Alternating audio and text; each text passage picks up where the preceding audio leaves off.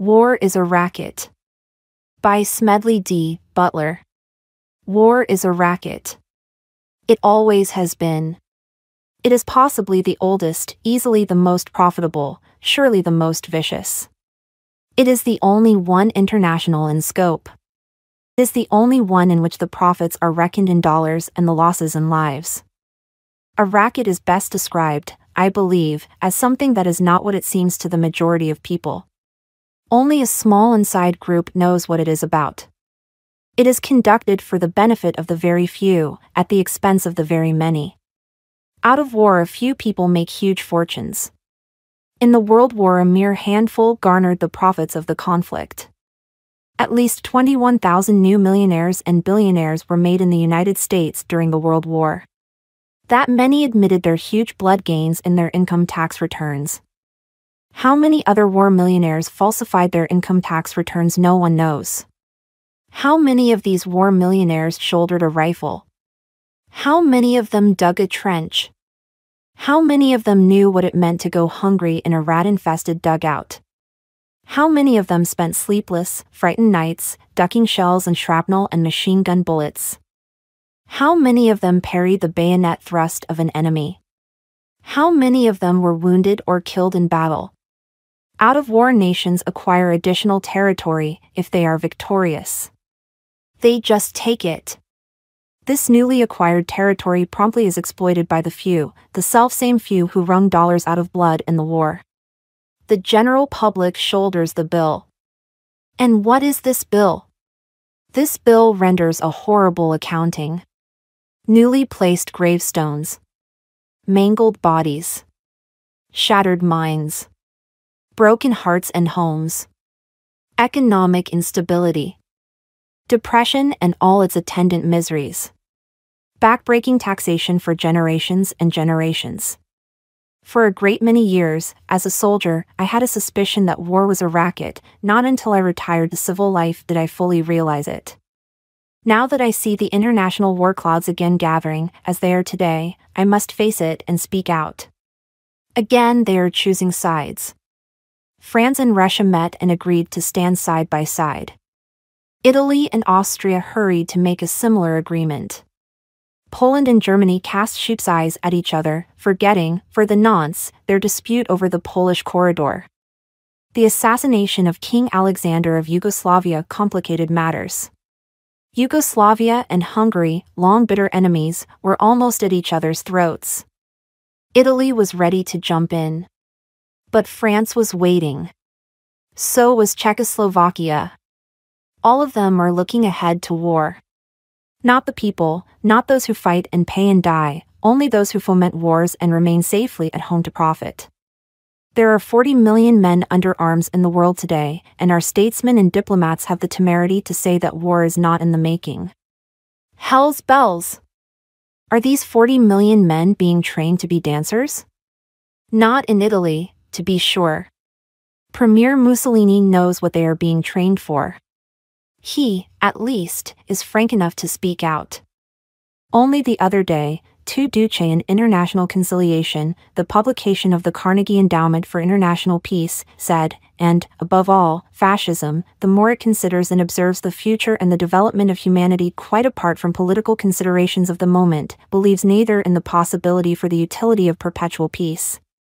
War alone brings up to its highest tension all human energy and puts the stamp of nobility upon the peoples who have the courage to meet it.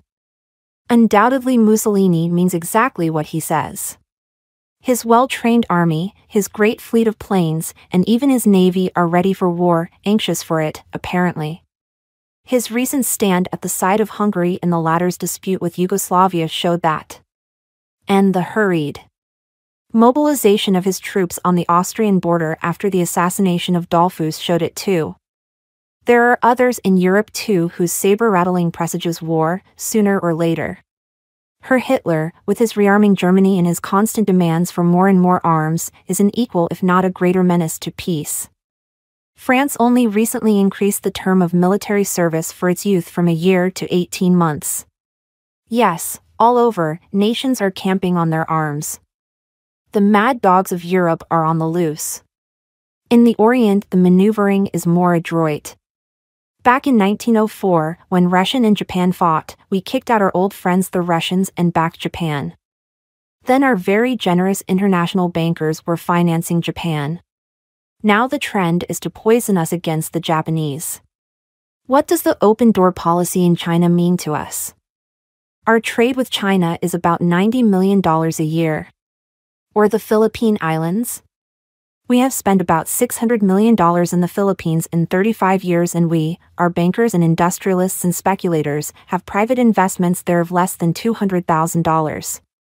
Then, to save that China trade of about $90 million, or to protect these private investments of less than $200 million in the Philippines, we would be all stirred up to hate Japan and go to war, a war that might well cost us tens of billions of dollars, hundreds of thousands of lives of Americans, and many more hundreds of thousands of physically maimed and mentally unbalanced men. Of course, for this loss, there would be a compensating profit, fortunes would be made. Millions and billions of dollars would be piled up. By a few. Munitions makers. Shipbuilders. Manufacturers. Meat packers. Speculators. They would fare well. Yes, they are getting ready for another war. Why shouldn't they? It pays high dividends. But what does it profit the masses? What does it profit the men who are killed? What does it profit the men who are maimed? What does it profit their mothers and sisters, their wives and their sweethearts? What does it profit their children? What does it profit anyone except the very few to whom war means huge profits? Yes, and what does it profit the nation? Take our own case. Until 1898, we didn't own a bit of territory outside the mainland of North America. At that time, our national debt was a little more than $1 billion. Then we became internationally minded. We forgot, or shunted aside, the advice of the father of our country. We forgot Washington's warning about entangling alliances. We went to war. We acquired outside territory. At the end of the World War period, as a direct result of our fiddling in international affairs, our national debt had jumped to over $25 billion. Therefore, on a purely financial bookkeeping basis, we ran a little behind year for year, and that foreign trade might well have been ours without the wars. It would have been far cheaper, not to say safer, for the average American who pays the bills to stay out of foreign entanglements.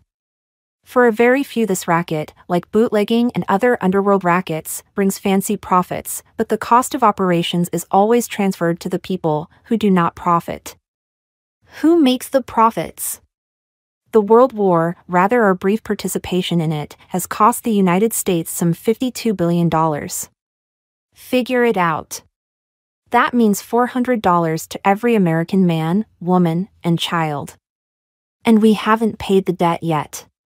We are paying it, our children will pay it, and our children's children probably still will be paying the cost of that war.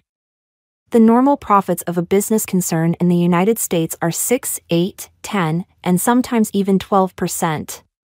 But wartime profits, that is another matter, 20, 60, 100, 300, and even 1800%, the sky is the limit. All that the traffic will bear. Uncle Sam has the money. Let's get it.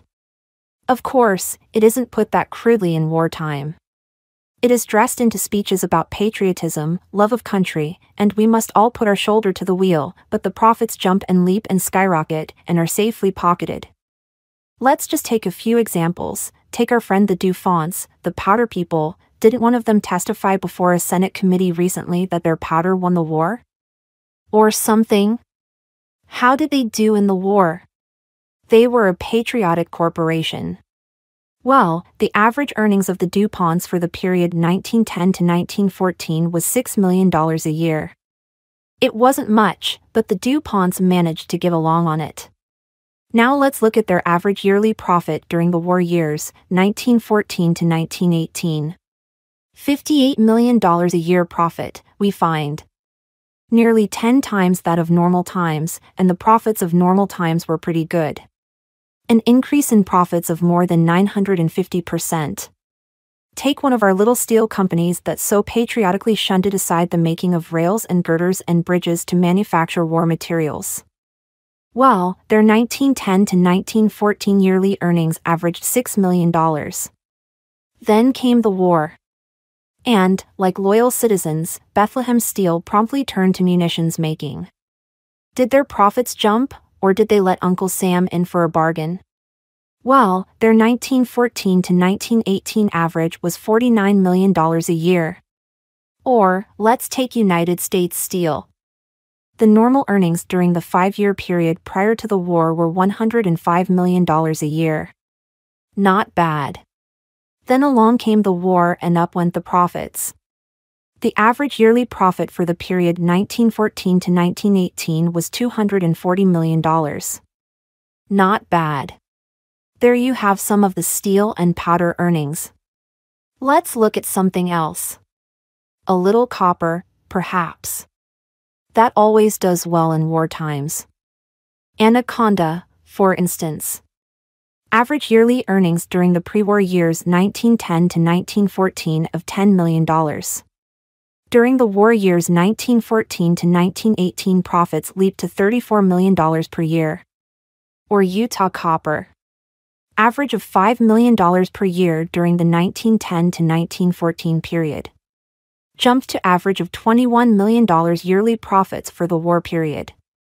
Let's group these 5 with 3 smaller companies. The total yearly average profits of the pre-war period 1910 to 1914 were $137,480,000. Then along came the war. The yearly average profits for this group skyrocketed to $408,300,000. A little increase in profits of approximately 200%. Does war pay? It paid them. But they aren't the only ones. There are still others. Let's take leather. For the 3-year period before the war, the total profits of Central Leather Company were $3,500,000. That was approximately $1,167,000 a year. Well, in 1916 Central Leather returned a profit of $15,500,000, a small increase of 1,100%. That's all. The General Chemical Company averaged a profit for the 3 years before the war of a little over $800,000 a year. Then came the war, and the profits jumped to $12 million. A leap of 1,400%. International Nickel Company, and you can't have a war without nickel, showed an increase in profits from a mere average of $4 million a year to $73,500,000 yearly. Not bad. An increase of more than 1,700%. American Sugar Refining Company. Averaged $200,000 a year for the 3 years before the war. In 1916, a profit of $6 million was recorded. Listen to Senate Document Number 259. The 65th Congress, reporting on corporate earnings and government revenues. Considering the profits of 122 meat packers, 153 cotton manufacturers, 299 garment makers, 49 steel plants, and 340 coal producers during the war. Profits under 25% were exceptional. For instance, the coal companies made between 100% and 7,856% on their capital stock during the war. The Chicago Packers doubled and tripled their earnings. And let us not forget the bankers who financed this great war. If anyone had the cream of the profits, it was the bankers. Being partnerships rather than incorporated organization, they do not have to report to stockholders. And their profits were as secret as they were immense. How the bankers made their millions and their billions I do not know, because those little secrets never become public, even before a Senate investigatory body. But here's how some of the other patriotic industrialists and speculators chiseled their way into war profits. Take the shoe people. They like war. It brings business with abnormal profits. They made huge profits on sales abroad to our allies. Perhaps, like the munitions manufacturers and armament makers, they also sold to the enemy. For a dollar is a dollar whether it comes from Germany or from France. But they did well by Uncle Sam too. For instance, they sold Uncle Sam 35 million pairs of hobnailed service shoes. There were 4 million soldiers. 8 pairs, and more, to a soldier. My regiment during the war had only a pair to a soldier. Some of these shoes probably are still in existence. They were good shoes. But when the war was over, Uncle Sam had a matter of 25 million pairs left over. Bought and paid for. Profits recorded and pocketed. There was still lots of leather left. So the leather people sold your Uncle Sam hundreds of thousands of McClellan saddles for the cavalry. But there wasn't any American cavalry overseas. Somebody had to get rid of this leather, however. Somebody had to make a profit on it, so we had a lot of those McClellan saddles. And we probably have those yet. Also, somebody had a lot of mosquito netting. They sold your Uncle Sam 20 million mosquito nets for the use of the soldiers overseas. I suppose the boys were expected to put it over them as they tried to sleep in the muddy trenches, one hand scratching cooties on their backs and the other making passes at scurrying rats.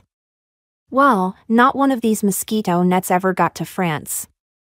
Anyhow, these thoughtful manufacturers wanted to make sure that no soldier would be without his mosquito net, so 40 million additional yards of mosquito netting were sold to Uncle Sam. There were pretty good profits in mosquito netting in war days, even if there were no mosquitoes in France. I suppose, if the war had lasted just a little longer, the enterprising mosquito netting manufacturers would have sold your Uncle Sam a couple of consignments of mosquitoes to plant in France so that more mosquito netting would be in order.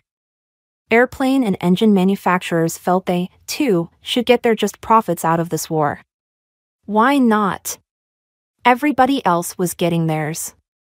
So $1 billion, count them if you live long enough, was spent by Uncle Sam in building airplanes and airplane engines that never left the ground. Not one plane, or motor, out of the $1 billion worth ordered, ever got into a battle in France. Just the same, the manufacturers made their little profit of 30, 100, or perhaps 300%. Undershirts for soldiers cost 14 cents to make, and Uncle Sam paid 30 cents to 40 cents each for them, a nice little profit for the undershirt manufacturer. And the stocking manufacturers and the uniform manufacturers and the cap manufacturers and the steel helmet manufacturers all got theirs. Why, when the war was over, some 4 million sets of equipment, knapsacks and the things that go to fill them, crammed warehouses on the side. Now they are being scrapped because the regulations have changed the contents. But the manufacturers collected their wartime profits on them, and they will do it all over again the next time. There were lots of brilliant ideas for profit-making during the war. One very versatile patriot sold Uncle Sam 12 dozen 48-inch wrenches. Oh, they were very nice wrenches. The only trouble was that there was only one nut ever made that was large enough for these wrenches. That is the one that holds the turbines at Niagara Falls. Well, after Uncle Sam had bought them and the manufacturer had pocketed the profit, the wrenches were put on freight cars and shunted all around the United States in an effort to find a use for them. When the armistice was signed, it was indeed a sad blow to the wrench manufacturer. He was just about to make some nuts to fit the wrenches. Then he planned to sell these, too, to your Uncle Sam. Still another had the brilliant idea that colonels shouldn't ride in automobiles, nor should they even ride horseback. One had probably seen a picture of Andy Jackson riding on a buckboard. Well, some 6,000 buckboards were sold to Uncle Sam for the use of colonels. Not one of them was used. But the buckboard manufacturer got his war profit. The shipbuilders felt they should come in on some of it, too. They built a lot of ships that made a lot of profit. More than $3 billion worth. Some to the ships were all right.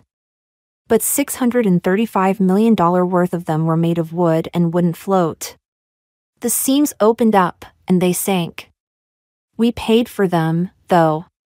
And somebody pocketed the profits. It has been estimated by statisticians and economists and researchers that the war cost your Uncle Sam $52 billion. Of this sum, $39 billion was expended in the actual war period. This expenditure yielded $16 billion in profits. That is how the 21,000 billionaires and millionaires got that way. This $16 billion profits is not to be sneezed at. It is quite a tidy sum. And it went to a very few. The Senate, Committee probe of the munitions industry and its wartime profits, despite its sensational disclosures, hardly has scratched the surface. Even so, it has had some effect. The State Department has been studying for some time methods of keeping out of war. The War Department suddenly decides it has a wonderful plan to spring. The administration names a committee, with the War and Navy departments ably represented under the chairmanship of a Wall Street speculator, to limit profits in wartime. To what extent isn't suggested? Possibly the profits of 300 and 600 and 1,600% of those who turned blood into gold in the World War would be limited to some smaller figure. Apparently, however, the plan does not call for any limitation of losses, that is, the losses of those who fight the war. As far as I have been able to ascertain, there is nothing in the scheme to limit a soldier to the loss of but one eye, or one arm, or to limit his wounds to 1 or 2 or 3. Or to limit the loss of life. There is nothing in this scheme, apparently, that says not more than 12% of a regiment shall be wounded in battle, or that not more than 7% in a division should be killed. Of course, the committee cannot be bothered with such trifling matters. Who pays the bills? Who provides the profits, these nice little profits of 20, 100, 300, 1,500, and 1,800%? We all pay them, in taxation. We pay the bankers their profits when we bought Liberty bonds at $100 and sold them back at $84 or $86 to the banker. These bankers collected $100 plus. It was a simple manipulation. The bankers control the security marts. It was easy for them to depress the price of these bonds. Then all of us, the people, got frightened and sold the bonds at $84 or $86. The bankers bought them. Then these same bankers stimulated a boom and government bonds went to par and above. Then the bankers collected their profits. But the soldier pays the biggest part of the bill. If you don't believe this, visit the American cemeteries on the battlefields abroad. Or visit any of the veterans' hospitals in the United States. On a tour of the country, in the midst of which I am at the time of this writing, I have visited 18 government hospitals for veterans. In them are a total of about 50,000 destroyed men who were the pick of the nation 18 years ago.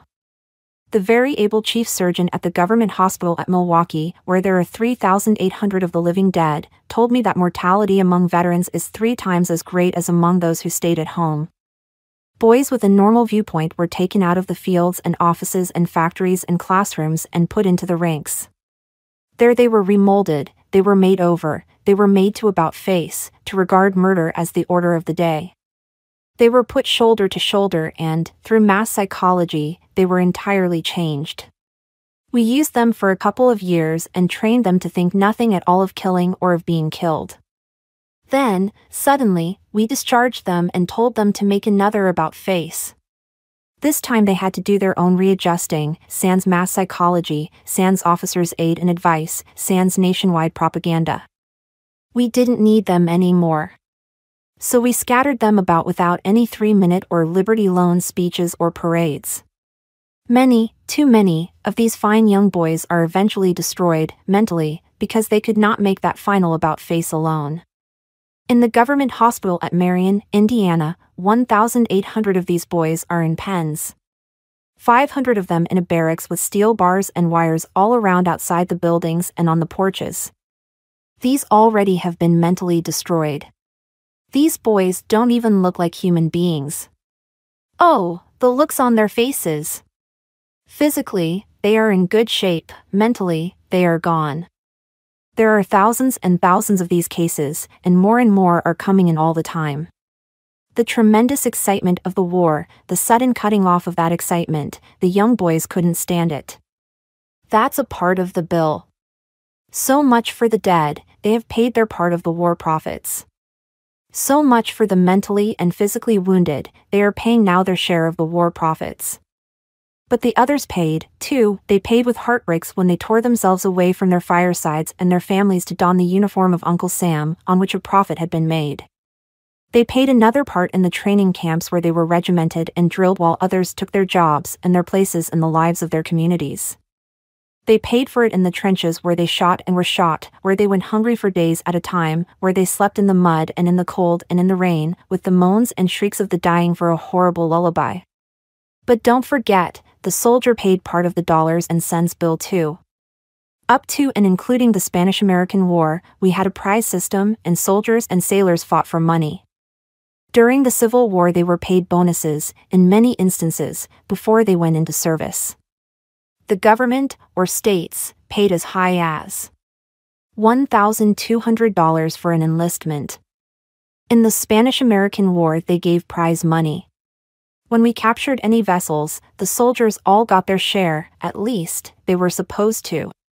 Then it was found that we could reduce the cost of wars by taking all the prize money and keeping it, but conscripting the soldier anyway. Then the soldiers couldn't bargain for their labor. Everyone else could bargain, but the soldier couldn't. Napoleon once said, "All men are enamored of decorations. They positively hunger for them." So, by developing the Napoleonic system, the medal business, the government learned it could get soldiers for less money, because the boys liked to be decorated. Until the Civil War there were no medals. Then the Congressional Medal of Honor was handed out. It made enlistments easier. After the Civil War no new medals were issued until the Spanish-American War. In the World War, we used propaganda to make the boys accept conscription. They were made to feel ashamed if they didn't join the army. So vicious was this war propaganda that even God was brought into it. With few exceptions our clergymen joined in the clamor to kill, kill, kill. To kill the Germans. God is on our side. It is His will that the Germans be killed. And in Germany, the good pastors called upon the Germans to kill the Allies. To please the same God. That was a part of the general propaganda, built up to make people war-conscious and murder-conscious. Beautiful ideals were painted for our boys who were sent out to die. This was the war to end wars. This was the war to make the world safe for democracy. No one told them that dollars and cents were the real reason. No one mentioned to them, as they marched away, that their going and their dying would mean huge war profits. No one told these American soldiers that they might be shot down by bullets made by their own brothers here. No one told them that the ships on which they were going to cross might be torpedoed by submarines built with United States patents. They were just told it was to be a glorious adventure. Thus, having stuffed patriotism down their throats, it was decided to make them help pay for the war, too. So, we gave them the large salary of $30 a month. All they had to do for this munificent sum was to leave their dear ones behind, give up their jobs, lie in swampy trenches, eat canned willy when they could get it, and kill and kill and kill. And be killed. But wait! Half of that wage, just a little more in a month than a riveter in a shipyard or a laborer in a munitions factory safe at home made in a day, was promptly taken from him to support his dependents, so that they would not become a charge upon his community. Then we made him pay what amounted to accident insurance, something the employer pays for in an enlightened state, and that cost him $6 a month. He had less than $9 a month left. Then, the most crowning insolence of all, he was virtually blackjacked into paying for his own ammunition, clothing, and food by being made to buy Liberty bonds at $100, and then we bought them back, when they came back from the war and couldn't find work, at $84 and $86. And the soldiers bought about $2 billion worth of those bonds. Yes, the soldier pays the greater part of the bill. His family pays it too. They pay it in the same heartbreak that he does. As he suffers, they suffer. At nights, as he lay in the trenches and watched shrapnel burst about him, they lay home in their beds and tossed sleeplessly, his father, his mother, his wife, his sisters, his brothers, his sons, and his daughters. When he returned home minus an eye, or minus a leg, or with his mind broken, they suffered too, as much as and even sometimes more than he. Yes, and they, too, contributed their dollars to the profits that the munitions makers and bankers and shipbuilders and the manufacturers and the speculators made. They, too, bought Liberty bonds and contributed to the profit of the bankers after the armistice and the hocus-pocus of manipulated Liberty bond prices. And even now the families of the wounded men and of the mentally broken and those who never were able to readjust themselves are still suffering and still paying. Well, it's a racket, all right. A few profit and the many pay. But there is a way to stop it. You can't end it by disarmament conferences. You can't eliminate it by peace parleys at Geneva. Well-meaning but impractical groups can't wipe it out by resolutions. It can be smashed effectively only by taking the profit out of war. The only way to smash this racket is to conscript capital and industry and labor before the nation's manhood can be conscripted. 1 month before the government can conscript the young men of the nation, it must conscript capital and industry and labor. Let the officers and the directors and the high-powered executives of our armament factories and our steel companies and our munitions makers and our shipbuilders and our airplane builders and the manufacturers of all the other things that provide profit in wartime as well as the bankers and the speculators be conscripted to get $30 a month, the same wage as the lads in the trenches get. Let the workers in these plants get the same wages, all the workers, all presidents, all executives, all directors, all managers, all bankers, yes, and all generals and all admirals and all officers and all politicians and all government office holders, everyone in the nation to be restricted to a total monthly income not to exceed that paid to the soldier in the trenches.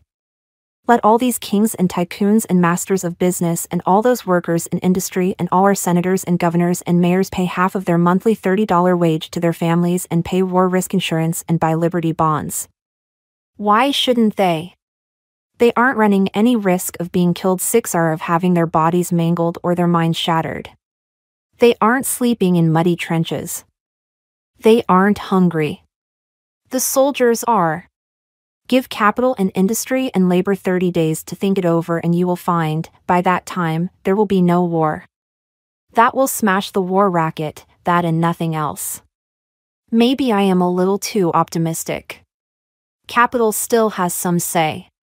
So capital won't permit the taking of the profit out of war until the people, those who do the suffering and still pay the price, make up their minds that those they elect to office shall do their bidding, and not that of the profiteers.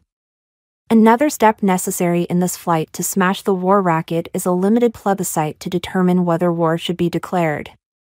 A plebiscite not of all the voters but merely of those who would be called upon to do the fighting and the dying.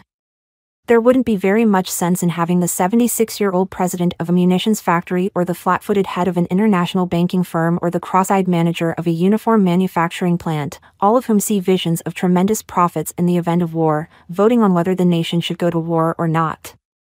They never would be called upon to shoulder arms, to sleep in a trench and to be shot.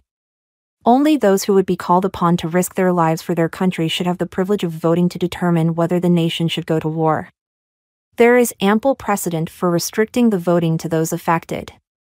Many of our states have restrictions on those permitted to vote.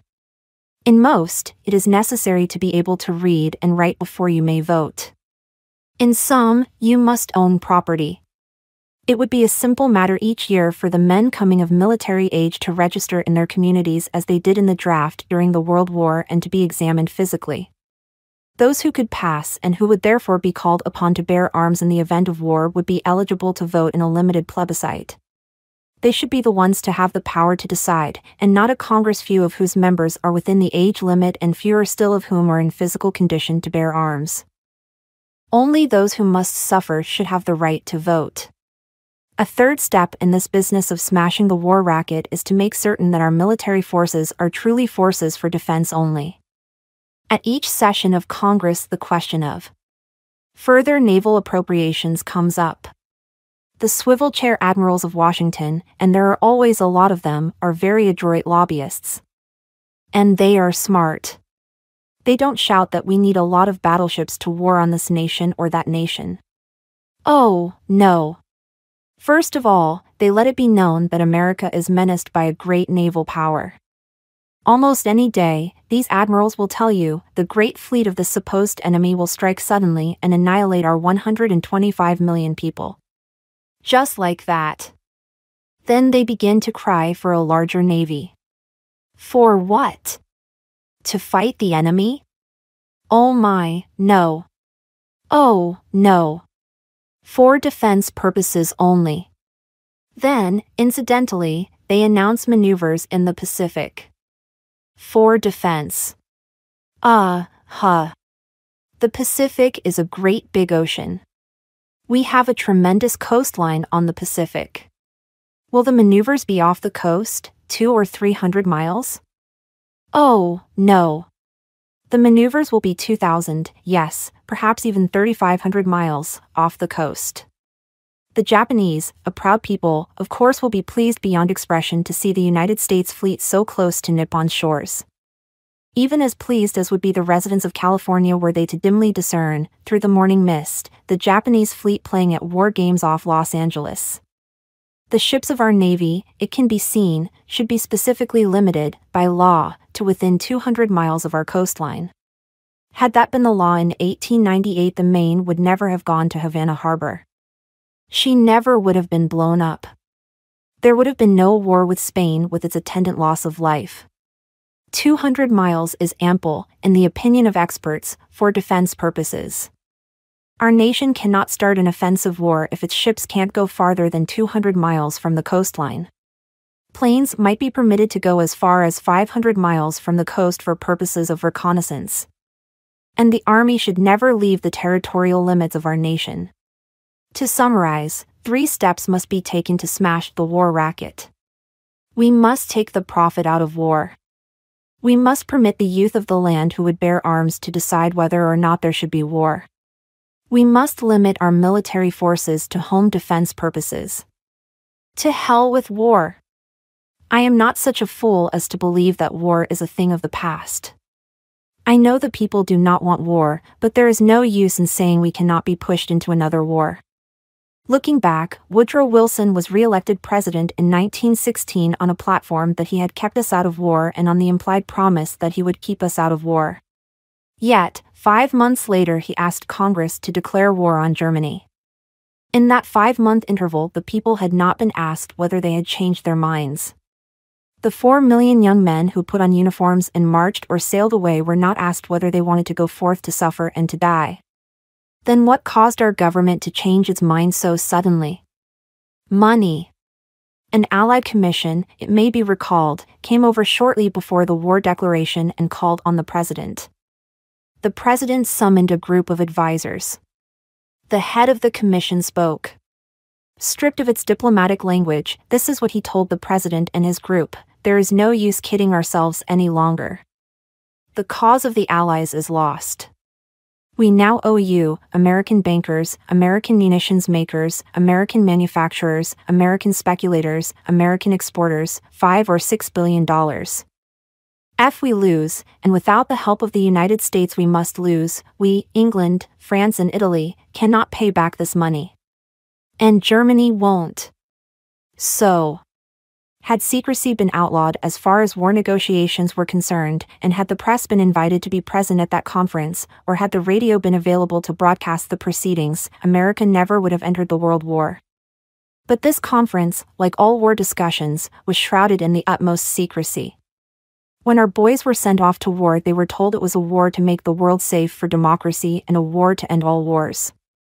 Well, 18 years after, the world has less of a democracy than it had then. Besides, what business is it of ours whether Russia or Germany or England or France or Italy or Austria live under democracies or monarchies? Whether they are fascists or communists? Our problem is to preserve our own democracy. And very little, if anything, has been accomplished to assure us that the World War was really the war to end all wars. Yes, we have had disarmament conferences and limitations of arms conferences. They don't mean a thing. One has just failed, the results of another have been nullified. We send our professional soldiers and our sailors and our politicians and our diplomats to these conferences. And what happens? The professional soldiers and sailors don't want to disarm. No admiral wants to be without a ship. No general wants to be without a command. Both mean men without jobs. They are not for disarmament. They cannot be for limitations of arms. And at all these conferences, lurking in the background but all-powerful, just the same, are the sinister agents of those who profit by war. They see to it that these conferences do not disarm or seriously limit armaments. The chief aim of any power at any of these conferences has been not to achieve disarmament in order to prevent war but rather to endeavor to get more armament for itself and less for any potential foe. There is only one way to disarm with any semblance of practicability. That is for all nations to get together and scrap every ship, every gun, every rifle, every tank, every warplane. Even this, if it were at all possible, would not be enough. The next war, according to experts, will be fought not with battleships, not by artillery, not with rifles, and not with guns. It will be fought with deadly chemicals and gases. Secretly, each nation is studying and perfecting newer and ghastlier means of annihilating its foes wholesale. Yes, ships will continue to get built, for the shipbuilders must make their profits. And guns still will be manufactured and powder and rifles will be made, for the munitions makers must make their huge profits. And the soldiers, of course, must wear uniforms, for the manufacturers must make their war profits too. But victory or defeat will be determined by the skill and ingenuity of our scientists. If we put them to work making poison gas and more fiendish mechanical and explosive instruments of destruction, they will have no time for the constructive job of building a greater prosperity for all peoples. By putting them to this useful job, we can all make more money out of peace than we can out of war, even the munition makers. So, I say, to hell with war. Common sense neutrality. Let's look over this European brawl and see where we stand on it, or why we should stand anywhere on it for that matter. First, let's see if we have contributed one single thing to cause it. Also, let's see if even a part of the responsibility for it can be pinned on us. Finally, let's see if we have anything at all to do with it. If we think it over calmly, we all know perfectly well that we did not have one solitary blessed thing to do with the making of the mess over there. And that there is no possible sane and logical reason why we should feel any impulse to take a hand in it. Did we have anything to do with the promises Britain and France made to Poland? No, we didn't. Did we have anything to do with Hitler's land grabbing? No, we didn't. Did we have anything to do with Britain and France declaring war on Germany? We certainly did not, and were not even consulted. These are some of the smelly things in this pit of European back-alley politics into which we will be sucked if we don't watch our step, if we are fools enough to allow ourselves to get all excited about this brawl that is going on over there, as such brawls have, almost since the dawn of history. Before they started this row over land and natural resources, did they ask our advice or tell us their plans? Ask for our good wishes or even our opinion? No, they did not, and we neither advised nor encouraged them, so why should we get all stewed up about it and furnish the ammunition to keep it going? Just because people on the other side of the world insist on continuing their age-old practice of committing mass suicide, do we as a nation have to follow their example and blow out our brains, too? Are we to adopt a policy of sitting around this European cockpit and going to the rescue of our favorite cocks whenever they get themselves into a fight they might not be able to win without us? Are we to become so entangled in European high-pressure politics that the main issue at our elections will be whether or not to allow political changes abroad? If we are to make it our practice to take part in these cockfights over there, we should certainly vote on it, have it in all our national political platforms every time we have an election. 25 years ago we sold them munitions and then had to go abroad to bail out Britain and France, helped drench the gore-sodden fields of Europe with the blood of 250,000 of our finest boys, the pride of our manhood, helped sow the seeds of the present orgy, spent $50 billion on that venture. Are we to keep on doing it? Are we to blame because Hitler built himself a great hair-trigger war machine that crushes everything in front of it? Are we responsible that England and France did not build a machine to stop him? Are we culpable in any way because Hitler started before the other side was ready? Provided Britain and France really want to stop Hitler, are we to make up for their failure to prepare to do so by sticking out our necks? Suppose you were walking down a strange street in a strange town in a strange country thousands of miles from your own home. You come across a brawl. You have no real interest in it. All of a sudden you hear one of the brawlers cry out, in your native tongue, as he swats his opponent, "I believe in democracy." You don't know in the least what the fight is about, but your sympathies are at once with this fellow who speaks your own language. The believer in democracy sees you hesitate and shouts, "Come on and get in, we believe in the same things." Also, don't forget, if this other fellow wins, you'll be next. You'd better come in now. You reply, "No, I don't want to. I'm a stranger and don't want to get mixed up in this. I like you but not enough to get into a fight. I want to be neutral." "All right," he says, "be neutral, but you can gather up all the stones, clubs and brickbats you can get hold of and sell them to me, we'll use them on the other fellow." That's a swell way to be neutral, isn't it? Do you really think that if you start handing your Democratic friend ammunition, you won't get into it, too? You can't help it, if he's losing, and if he wins, he will only call you a scab, say he could have won by himself anyhow, and declare that he owes you nothing. He will also hate you because you made money out of his necessity. So both sides will hate you. On the other hand, if you stay out of this fight, with which you have nothing to do with in the first place, the argument that if the other fellow wins, he will give you a good beating too, won't apply. You will have gone on with your own business, instead of butting into a fight where you did not belong, and better still, the winner won't find you right there on hand and ready to be chewed up next. You will be thousands of miles away and he will have to come after you. They say, well, if the French and the British don't lick Hitler, he will come over here and jump on our necks. He'll be bombing our women and children and shelling our cities. Don't let anyone feed you that rot.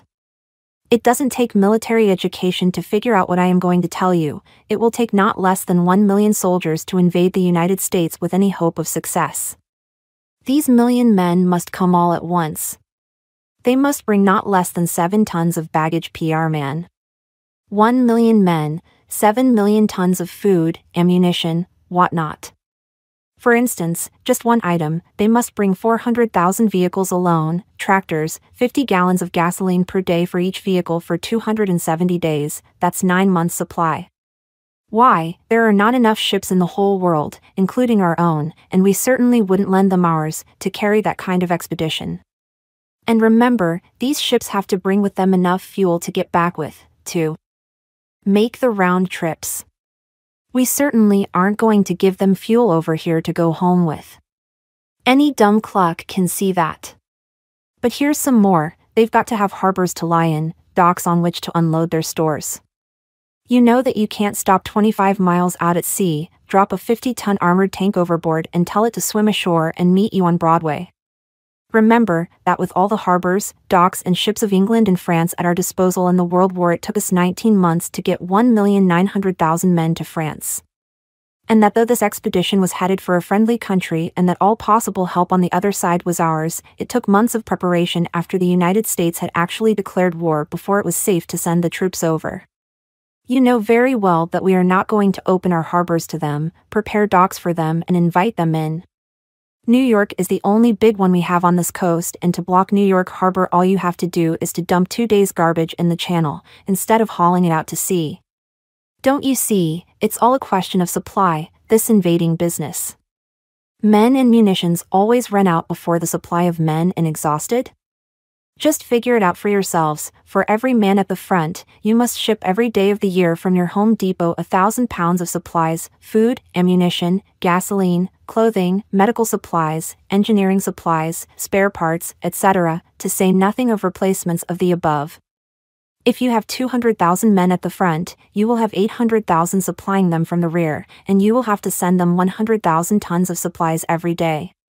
Remember also, that for every 1,000 miles you go across water on an invading expedition into a hostile land, you must take with you 90 days' stores of all kinds.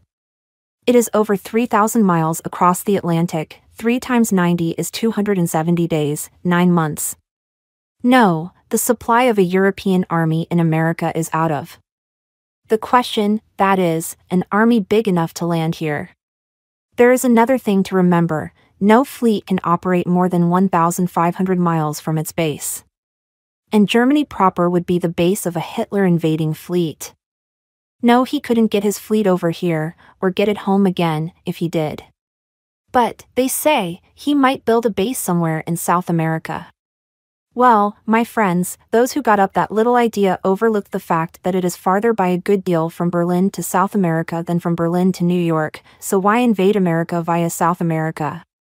It doesn't make sense, for when Hitler got to South America, he would be a good deal farther away from us than if he had come straight over from Berlin. So don't let that frighten you. It is all pure propaganda and insane to talk of Hitler invading us. And don't forget, too, that we have a navy of our own and it's the best in the world, too.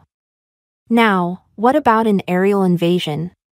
Well, Colonel Lindbergh and Eddie Rickenbacker, the two foremost flyers we have, already have told us it's ridiculous to talk of an invasion by air or to talk or think of bombing New York from Berlin. But suppose they do invent a plane that might be able to do it.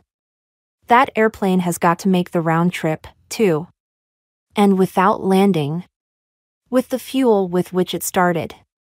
And even if they build a plane that will do that, we have enough brains in this country to make some sort of machine that will destroy it before it hurts our women and children. And don't forget that we have an air force of our own, and a fine one too. So let's take one thing at a time. This war's in Europe, it isn't over here. And it won't come over here unless we invite it. And the best way to invite it was to raise this embargo and sell bombs and ammunitions. They'll have the stamp of American makers on them and they have the R.S.V.R. that will bring about that invitation. An invitation to go over there and join in the mess. Oh, but the bogey is that someone will come over here. Don't be alarmed. No one in Europe can afford to leave home. Why, if Hitler were to leave Germany with 1 million men to go anywhere, if he ever got back he'd find everybody speaking French or Russian. Those babies would move in on him while he was gone. No, there isn't a single crazy war dog that can come over here. We can build a defense of our own country that not even a rat, much less a mad dog, could creep through. Let's be consistent. We cry to high heaven that we are a God-fearing and peace-loving nation and therefore we don't believe in shooting people, bombing their homes, knocking down their cities with cannon. And we really are a God-fearing and peace-loving people, but certainly it's ungodly, hypocritical and unmanly of us to say to the British and the French, sure, we re against this fellow Hitler, being God-fearing, we can't shoot him, we can't bomb him, but we'll be delighted to see you do it, and we'll furnish the guns and the bombs. That is, provided you pay us double what they're worth. And in order that there may be no mistake about it this time, you'll pay us in advance. You see, we're against going to war ourselves, but we're not against your wars. You go ahead. We'll sell you the stuff. The majority of the people of this country are against Hitler but don't want to get into this war in Europe. Our people think the best way to stay out of it is to be neutral. How is it proposed to stay neutral? Why, by regulating the sale of our products. It was satisfactorily proved that the sale of munitions to the Allies in 191,415-16 got us into the World War. Now by selling again we run the same risks. If the sale of products has a tendency to involve us, certainly the more we sell, the greater the risk of getting in. The more we sell, the greater the business and the profits, and the greater the profits the greater our interest in the success of the customer. Our business slogan is, the customer is always right. Isn't it? The embargo on the sale of munitions certainly limited the volume of our sales. It most certainly cut out blood money. So why did we raise it? Why did we open the gate and run greater risk? Why? To make sure that Hitler is licked. But then we would not be neutral and we have pinned our hopes of staying out on our being neutral. It certainly does not make sense to raise the embargo and try to stay neutral at the same time. Also, the time has come when we have to answer the big question before us. How often are we going over there to bail out Europe? Will we have to do it every 25 years? In addition to going ourselves last time, are we going to send our children today? Are we going to be ready to send our grandchildren 25 years from now? Isn't it time to make a stand about this thing here and now? Are we so vitally interested right now that we want to contribute 5 million of the finest and strongest boys that the great mothers of America have produced? Are you mothers and fathers so deeply concerned that you want to furnish your sons? Also, let's look at this question from a personal viewpoint, which is the only one that counts in the long run. It's all very well and high-sounding to say, the government declares war. To say helplessly, as individuals we have nothing to do with it, can't prevent it. But who are we? Well, we right now are the mothers and fathers of every able-bodied boy of military age in the United States. We are also you young men of voting age and over that they'll use for cannon fodder. And we can prevent it. Now, you mothers, particularly, the only way you can resist all this war hysteria and beating tom-toms is by hanging on to the love you bear your boys. When you listen to some well-worded, well-delivered war speech, just remember that it's nothing but sound. It's your boy that matters. And no amount of sound can make up to you for the loss of your boy. After you've heard one of these speeches and your blood is all hot and you want to go and hit someone like Hitler, go upstairs where your boy is asleep. Go into his bedroom. You'll find him lying there, pillows all messed up, covers all tangled, sleeping away so hard. Look at him. Put your hand on that spot at the back of his back, the place you used to love to kiss when he was a baby. Just stroke it a little. You won't wake him up, he knows it's you. Just look at his strong, fine, young body, because only the best boys are chosen for war. Look at this splendid young creature who's part of yourself.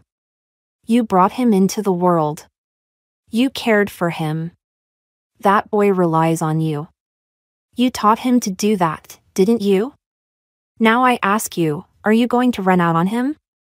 Are you going to let someone beat a drum or blow a bugle and make him chase after it and be killed or crippled on a foreign land? Are the mothers of America ashamed to make this fight to stay out of this European war on the ground of their love for their sons? For what better ground could there be?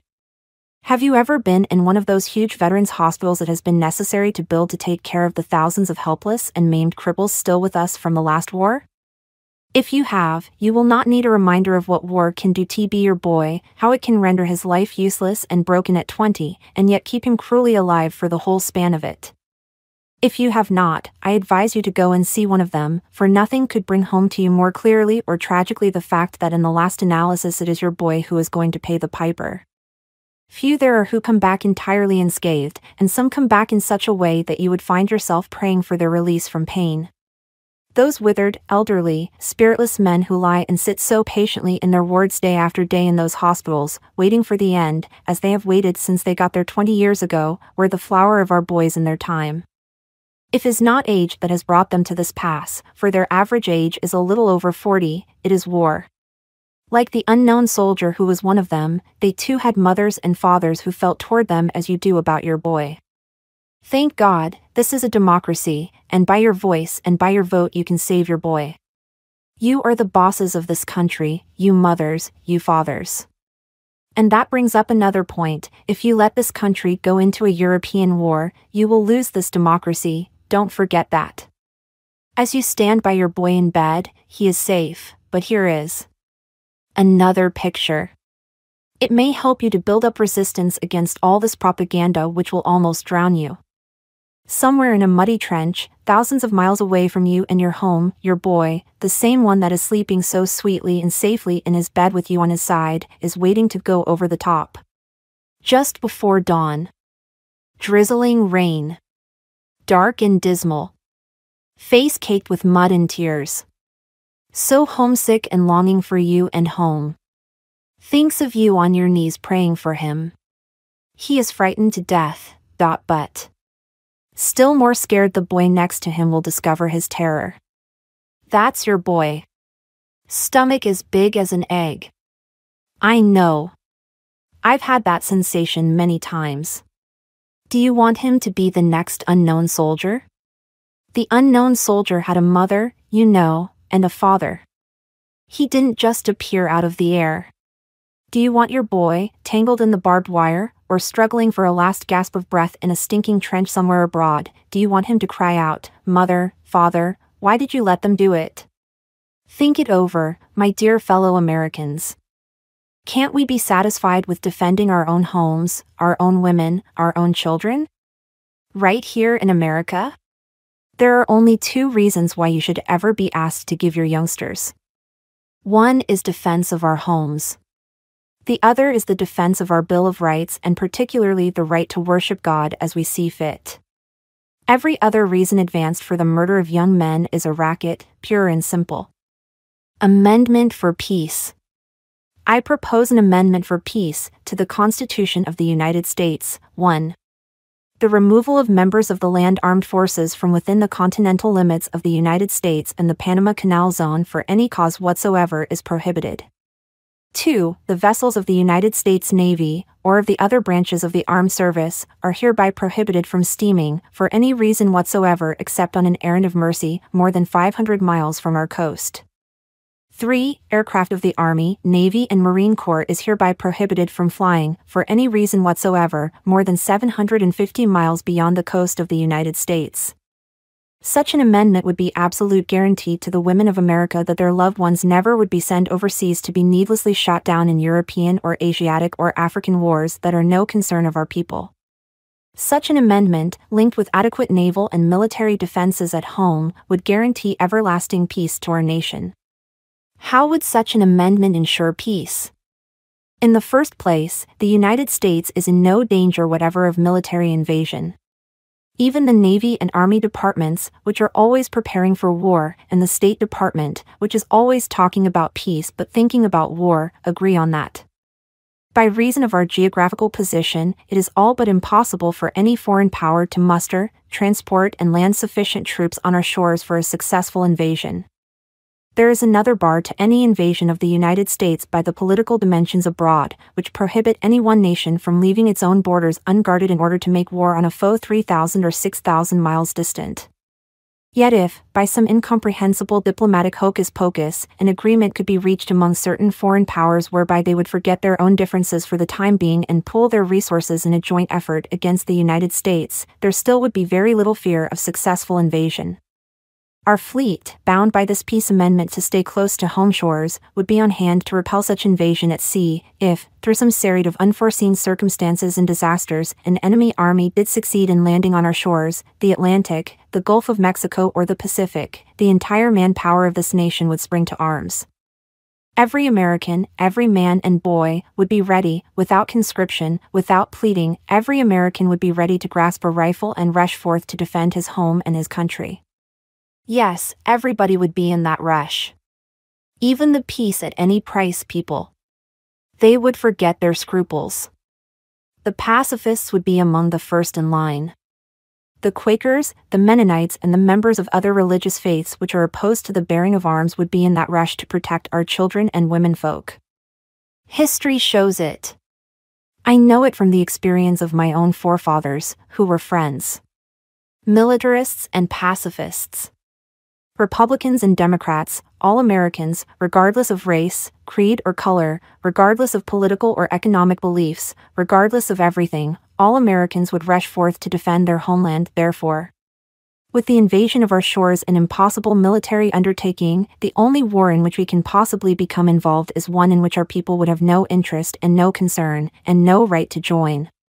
It would be one into which we should be thrown by some economic, political or diplomatic intrigue, and not a war which we should wage in defense of our homes.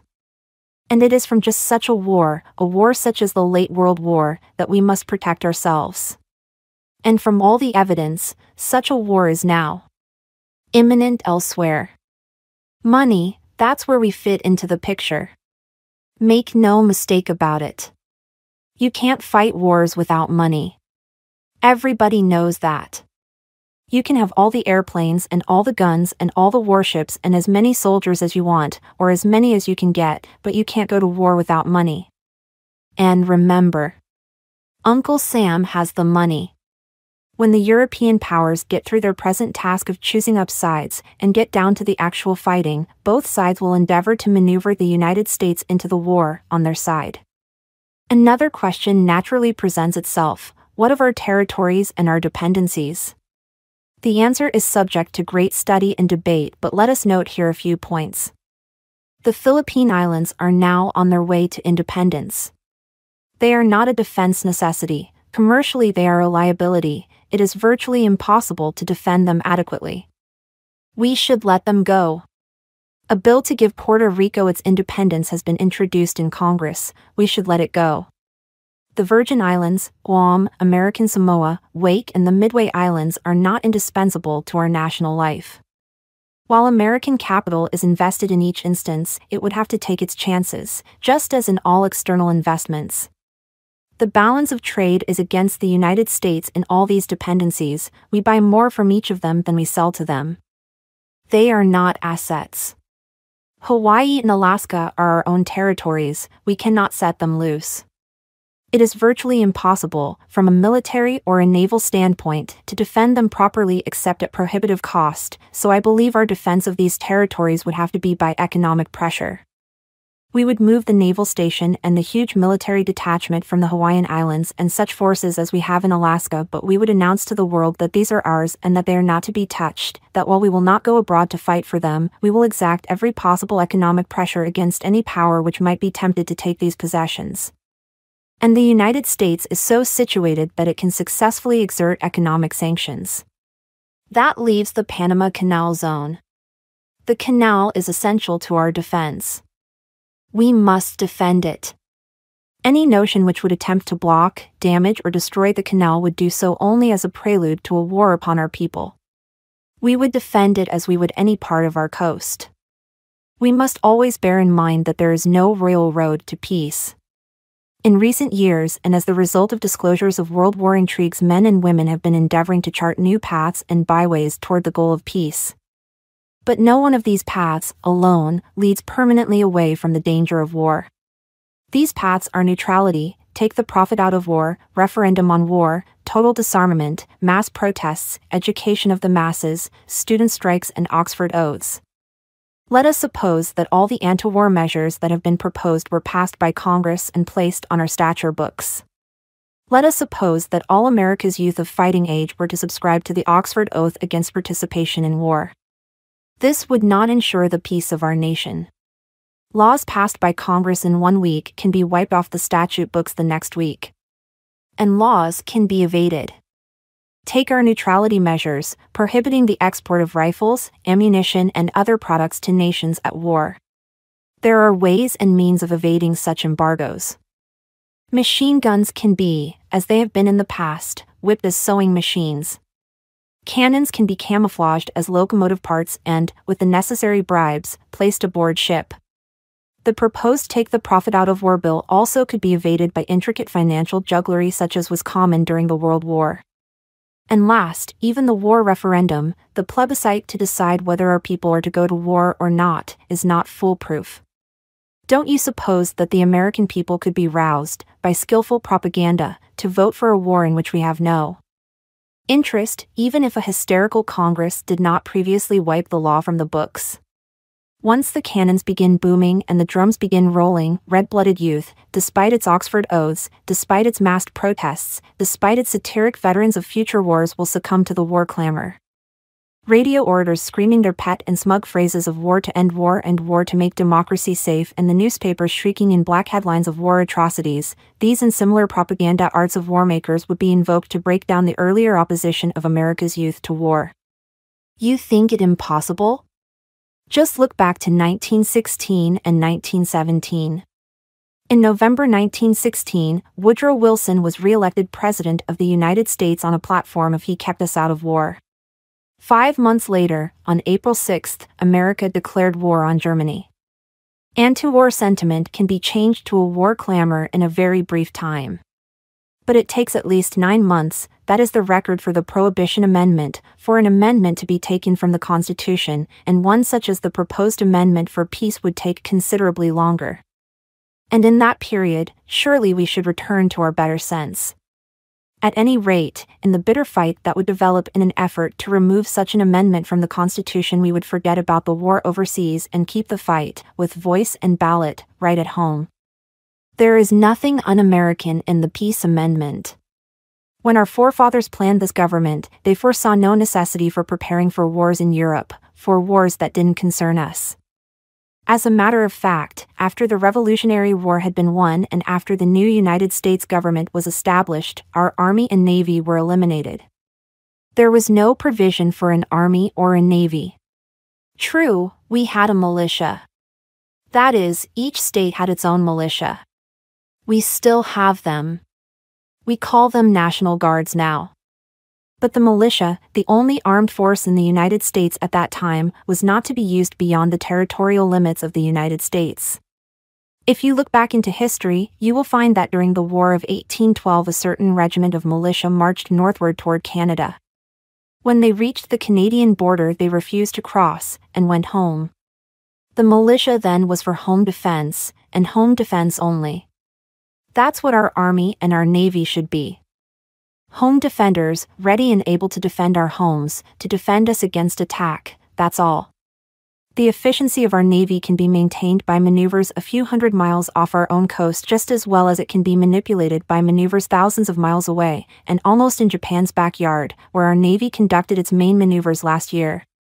Let's pass all our suggested anti-war legislation, let's attend all the peace and disarmament conferences, let's have all the war protest meetings we can arrange, let our young men form their Veterans of Future Wars groups, let's do all this and more, but if we really want to make it impossible to have our young men sent abroad to fight the wars of others, then let us by all means insist upon adding the Peace Amendment to the Constitution of the United States.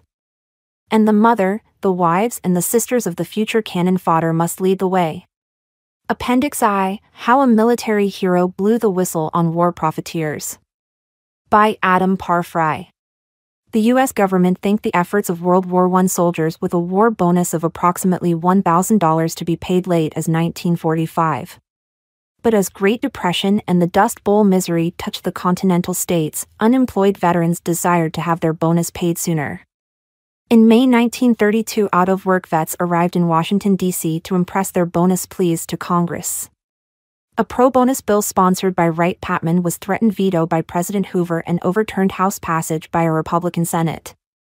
As tens of thousands of Hooverville-occupying vets demonstrated their discontent in a death march, Generals George Patton and Douglas MacArthur moved in on the veterans with a fresher contingent of the U.S. Army. 2 died, including an infant, and hundreds of veterans were injured in MacArthur's successful attempt to gain control of D.C. The bonus marchers' primary upper-ranked supporter? Smedley D. Butler, the brigadier general who was twice awarded the Medal of Honor and once the so-called Brevet Medal, when the Medal of Honor was not given officers. Known for his fair play to soldiers regardless of rank, Butler's support of the bonus marchers helped boost the desperate foot soldiers movement. The brigadier general's disparaging of the mass media and big business was particularly popular in the Depression.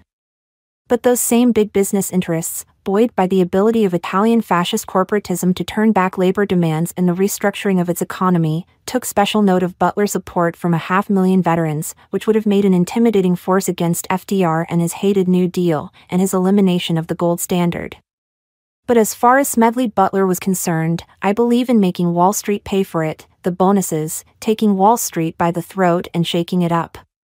As a Marine officer, Butler oversaw American forays into China, Nicaragua, Cuba and Haiti, and this is where he picked up his frequently expressed opinion that he was no more than a bully boy for American corporations. Butler's skepticism about the U.S. government may have been partly the result of his Quaker background.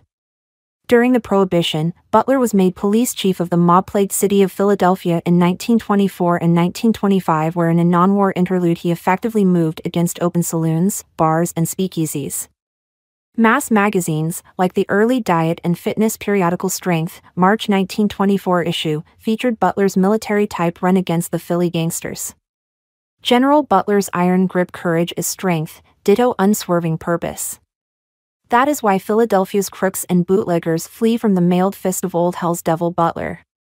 You've read much, perhaps, of the great heroes of fiction. Perhaps they were not all great heroes. Some of them may have been just ordinary leading characters, knights-errant, adventurers, soldiers of fortune.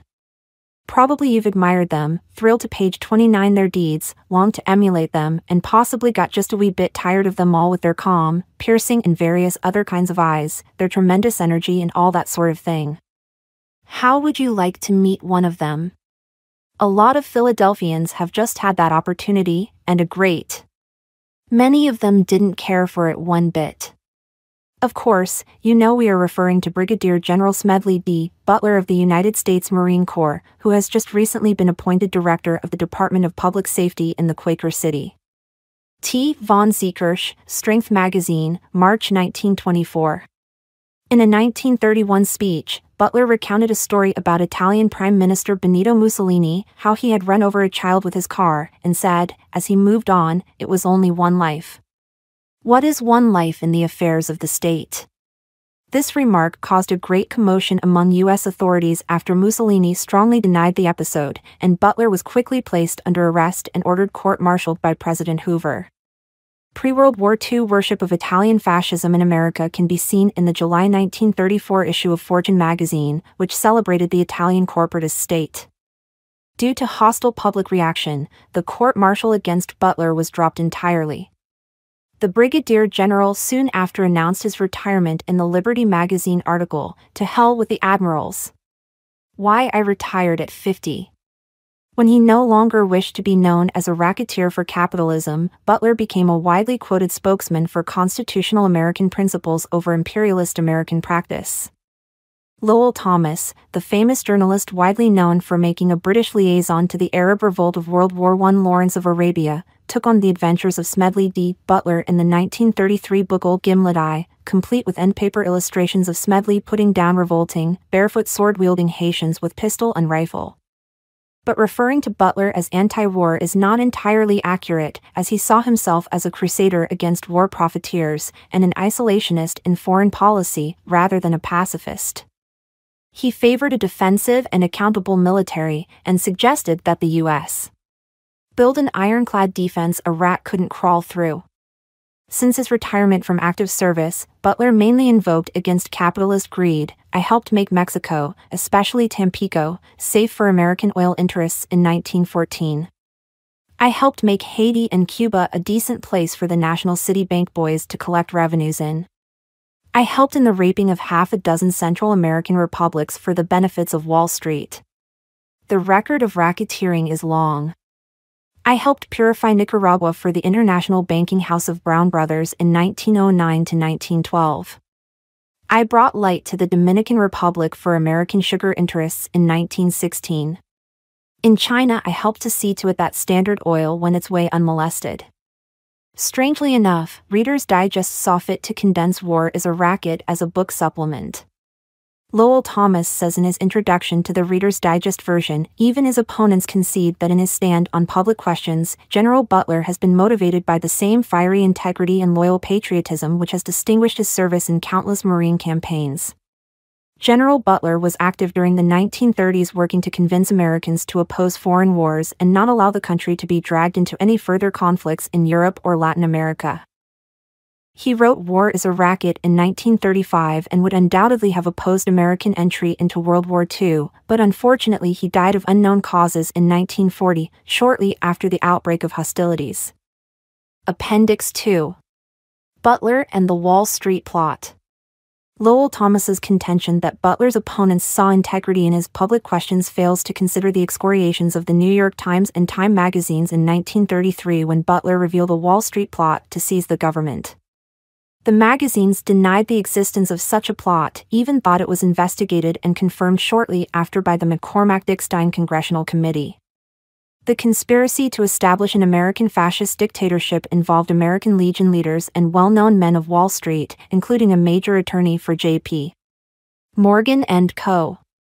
Time magazine, at the time controlled by J.P. Morgan & Company, said, under a first-page headline on December 3, 1934, "Plot without plotters," such as the nightmarish page of future United States history pictured last week in Manhattan by General Butler himself to the Special House Committee investigating un-American activities. No military officer of the United States since the late tempestuous George Custer has succeeded in publicly floundering in so much hot water as Smedley Darlington Butler. General Butler's sensational tongue had not been heard in the nation's press for more than a week when he cornered a reporter for the Philadelphia Record and the New York Post, poured into his ears the lurid tale that he had been offered leadership of a fascist putsch scheduled for next year. Thanking their stars for having such surefire publicity dropped in their laps, Representatives McCormack and Dickstein began calling witnesses to expose the plot. But there did not seem to be any plotters. Mr. Morgan, just off a boat from Europe, had nothing to say, but partner Lamont did. Perfect moonshine. Too utterly ridiculous to comment upon. As George Seldes put it in his 1947 book, 1000 Americans. Any reader comparing the testimony and the committee report on this event must conclude that the Time report consists of distortion and propaganda.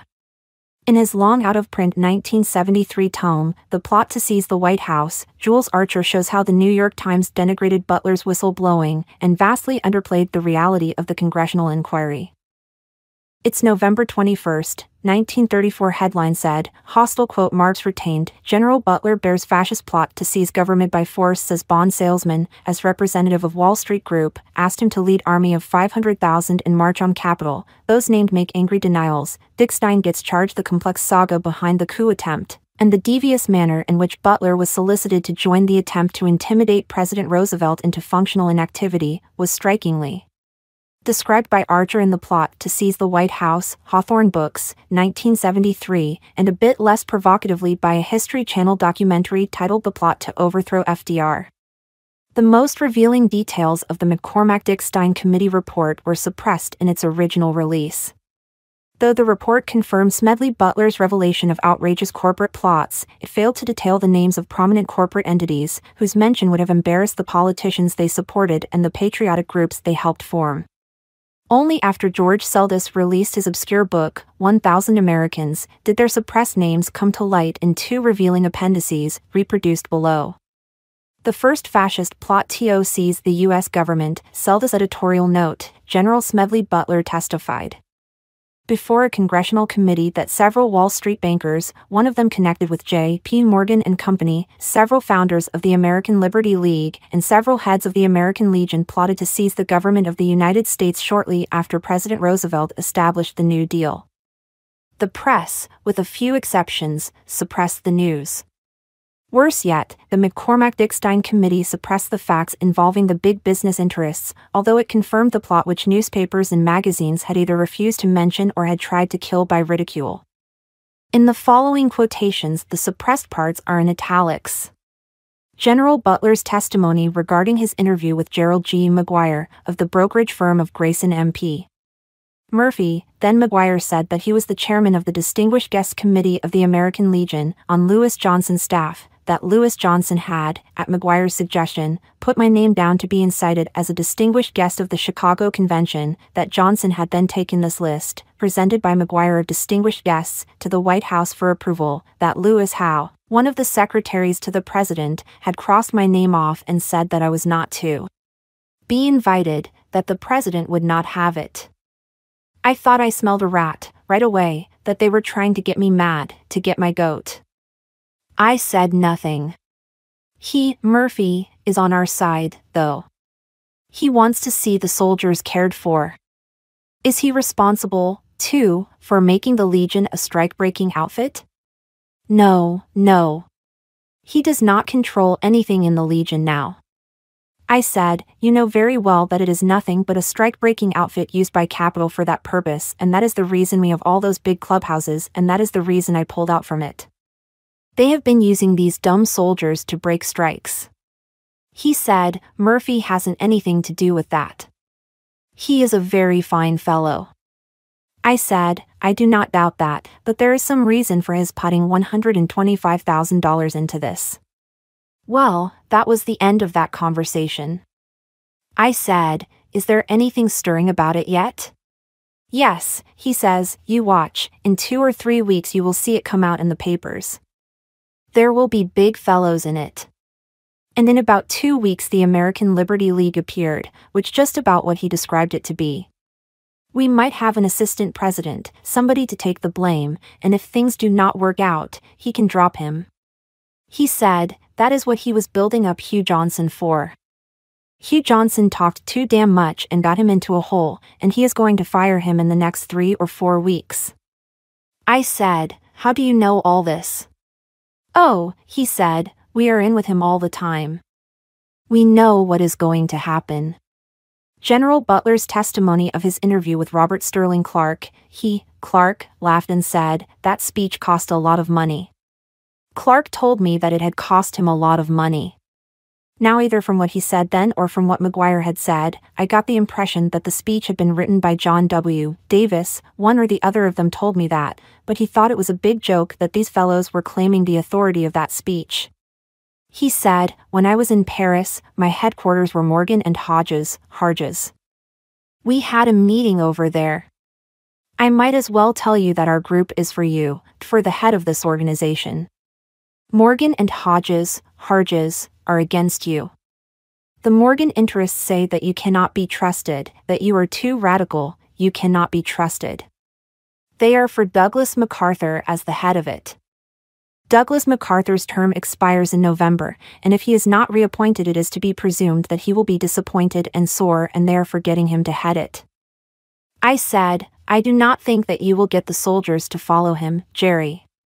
He is in bad odor, because he put on a uniform with medals to march down the street in Washington. I know the soldiers. Well, then, we will get Hanford McNider. They want either MacArthur or McNider.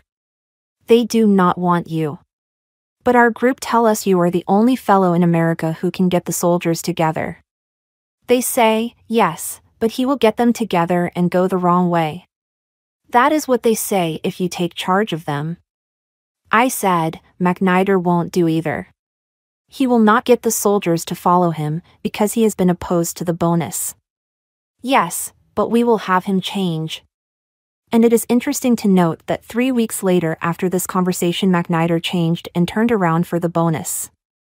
It is interesting to note that he said, "There is going to be a big quarrel over the reappointment of MacArthur," and he said, "You watch the president reappoint him. He is going to go right, and if he does not reappoint him, he is going to go left." I have been watching with a great deal of interest this quarrel over his reappointment to see how it comes out. He said, "You know as well as I do that MacArthur is Stotesbury's son-in-law in Philadelphia, Morgan's representative in Philadelphia. You just see how it goes, and if I am not telling you the truth." I noticed that McNider turned around for the bonus, and that there is a row over the reappointment of MacArthur. So he left me saying, "I am going down to Miami." Testimony of Paul Conley French of Philadelphia Record, in the Smedley Butler Legion hearing. At first he, McGuire, suggested that the General, Butler, organize this outfit himself and ask $1 a year dues from everybody. We discussed that, and then he came around to the point of getting outside financial funds, and he said it would not be any trouble to raise $1 million. He said he could go to John W. Davis, attorney for J.P. Morgan and Company, or Perkins of the National City Bank, and any number of persons to get it. Of course, that may or may not mean anything. That is, his reference to John W. Davis and Perkins of the National City Bank. During my conversation with him, I did not, of course, commit to the General to anything. I was just feeling him along. Later, we discussed the question of arms and equipment, and he suggested that they could be obtained from the Remington Arms Company, on credit through the DuPonts. I do not think at that time he mentioned the connection of DuPonts with the American Liberty League carrot, but he skirted all around it. That is, I do not think he mentioned the Liberty League, but he skirted all around the idea that that was the back door. One of the DuPonts is on the board of directors of the American Liberty League, and they own a controlling interest in the Remington Arms Co. He said the General would not have any trouble enlisting 500,000 men. From 1,000 Americans, 1947, by George Seldes. Appendix 21, the fascist plot officially confirmed. 74th Congress, First Session House of Representatives Report No. 153 Investigation of Nazi and Other Propaganda. February 15, 1935, committed to the Committee of the Whole House on the State of the Union and ordered to be printed. Mr. McCormick, from the committee appointed to investigate Nazi and other propaganda, submitted the following report, pursuant to House Resolution No. 198, 73rd Congress, Fascism. There have been isolated cases of activity by organizations which seem to be guided by fascist principle, which the committee investigated and found that they had made no progress. In the last few weeks of the committee's official life, it received evidence showing that certain persons had made an attempt to establish a fascist organization in this country. No evidence was presented, and this committee had none to show a connection between this effort and any fascist activity of any European country. There is no question that these attempts were discussed, were planned, and might have been placed in execution when and if the financial backers deemed it expedient. This committee received evidence from Major General Smedley D. Butler, retired, twice decorated by the Congress of the United States. He testified before the committee as to conversations with one Gerald C. McGuire in which the latter is alleged to have suggested the formation of a fascist army under the leadership of General Butler, p. 8-114d.c. 6-2. McGuire denied these allegations under oath, but your committee was able to verify all the pertinent statements made by General Butler, with the exception of the direct statement suggesting the creation of the organization. This, however, was corroborated in the correspondence of McGuire with his principal, Robert Sterling Clark, of New York City, while McGuire was abroad studying the various forms of veterans' organizations of fascist character, p. Bill DC 6-2.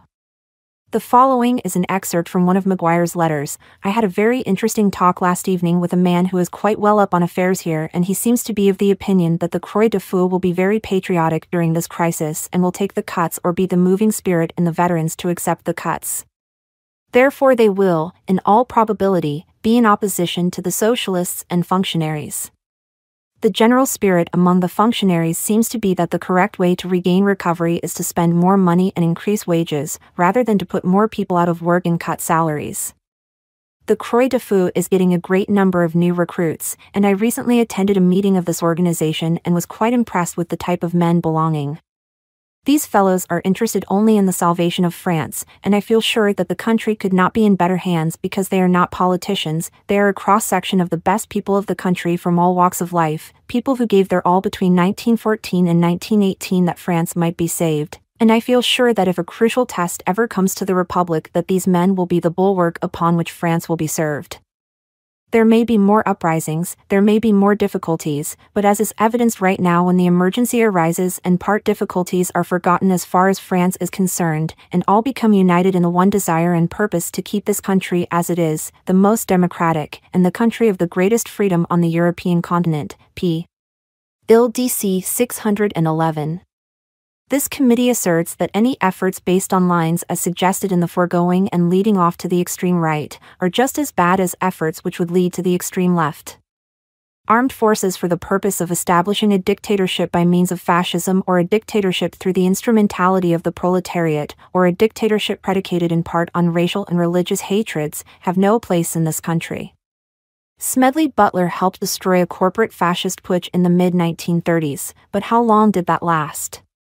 In the 1960s, all four primary liberal leaders were assassinated. In the mid-90s, a so-called Democrat president turned back the Bill of Rights and Constitution with a multitude of crime bills. And in the year 2000, Jim Crow laws were revived, and a presidential election was swayed by disallowing over 50,000 eligible African Americans to vote in the state of Florida. Corporations will not be denied their sway and profit, regardless of one's political affiliation. War is a Racket remains an astonishing reminder that America once stood for constitutional principles and not power-enhanced greed-mongering.